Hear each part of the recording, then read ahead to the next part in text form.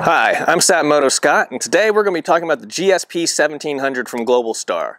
Topic number one, getting a signal.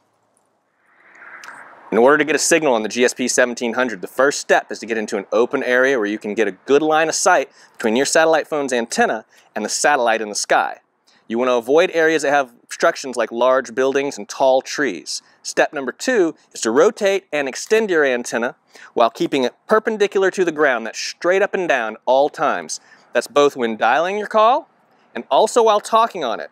Notice that I'm going to articulate this antenna while I put it up to my head so it's still straight up and down. That way it's not pointing out the back of my head, which is not going to do me any favors. And that's it. You follow those two simple rules and you'll have no issue getting a signal in your GSP-1700.